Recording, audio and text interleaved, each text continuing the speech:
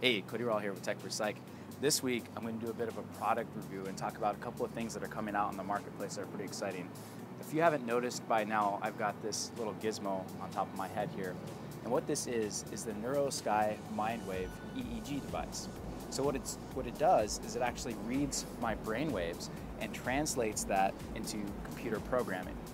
Now, Neurosky has been around since 2011, and I really give them praise for being the first company that has sold this type of technology to the general consumer. You can get a headset like this for $100, and since it's been around since 2011, a lot of different apps have been developed for it that you can download once you get the hardware. There's a game where you can levitate a ball by relaxation. There's a game where you can concentrate on a barrel and actually make it catch on fire and explode just by concentrating on it. And it does that through reading your brain waves and analyzing the ratios and translating that into things that actually happen in the game. Now, this is really a type of biofeedback technology. And there's a big surge in biofeedback technology right now in the marketplace that's really interesting. There's things like Fitbit, Google Watch, a lot of other wearable technology that is giving objective data on our physiological function throughout the day. Now, you might ask, well, why is that really important? Well, let me ask you a question. Last Wednesday, 2 weeks before that, can you remember how your emotional state was throughout the day? Probably not. But if you had been keeping track, you could take a look back on that day and see how you're doing and compare it to this week or last month or even last year.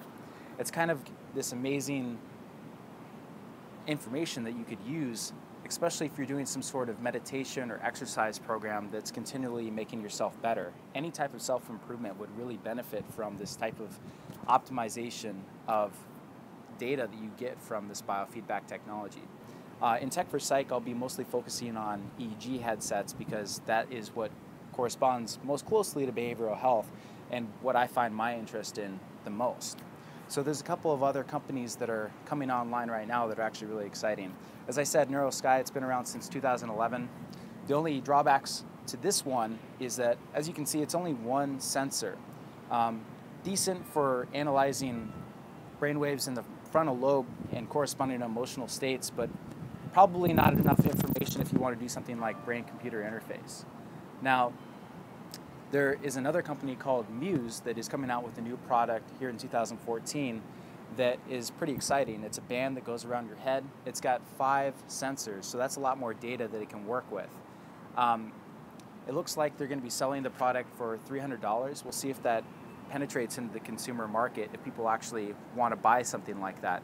But their advertising is interesting. They advocate a minimum of 3 minutes a day of just relaxation training and tracking that over time to improve your ability to relax during the day.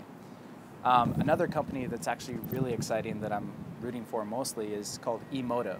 A neuroscientist called Tan Lee is leading that charge with Emotiv. You can take a look at her 2010 TED video where she talks about this technology, and they had the Emotiv Epoch. Now that thing had 14 channels and really could be used for things like brain-computer interface.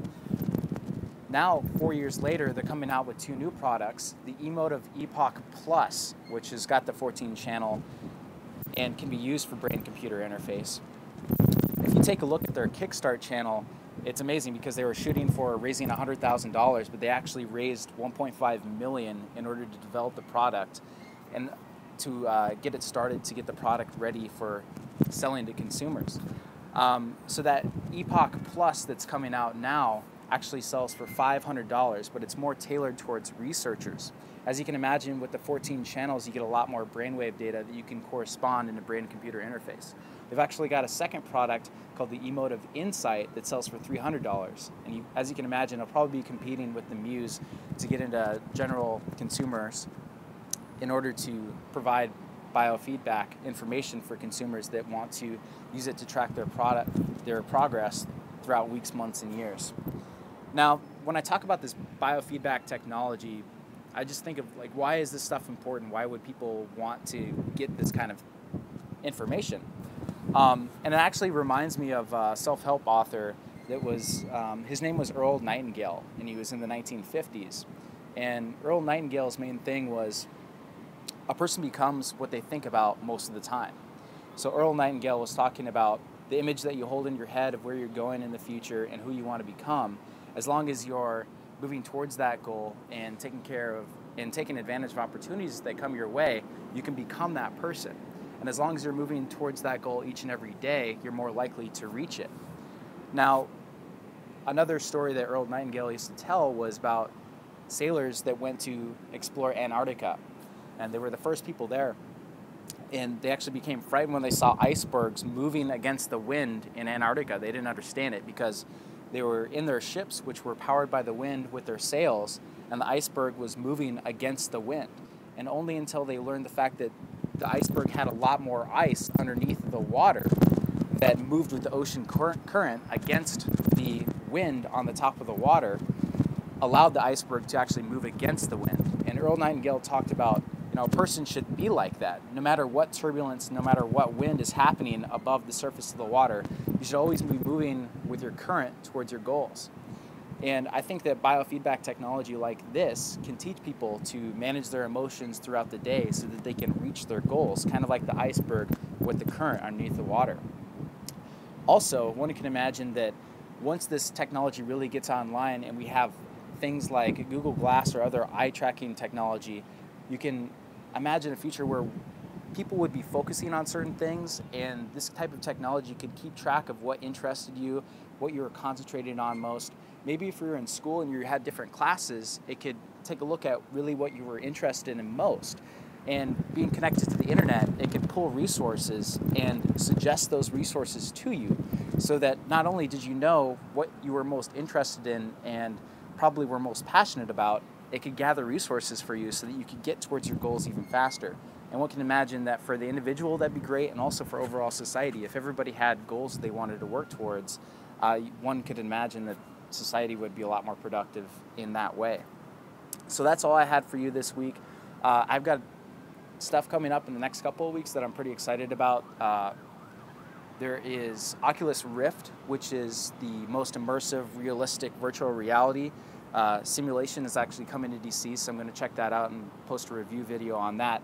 And also I want to talk about some new magnets that are being developed called atomic magnometers that are really going to reduce overhead cost and hopefully make my favorite technology, the magnetic encephalography, more widespread and applicable to everyday life.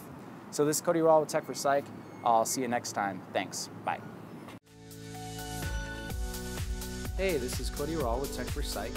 If you're interested in learning more about how science and technology is being used to improve mental health in everyday life, check out one of the videos below and be sure to subscribe to my Techforpsych YouTube channel.